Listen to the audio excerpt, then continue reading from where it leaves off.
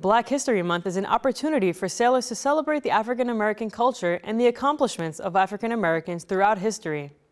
In the final part of this series, Petty Officer Shelita Henry explains what Black History Month means to her and how she passes that knowledge on to her daughter.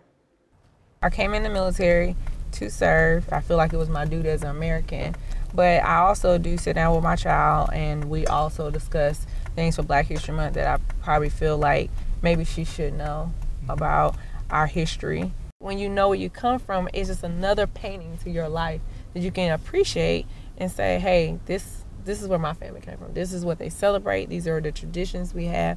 And you hold tight to those things because at the end of the day, they make you who you are. They just do.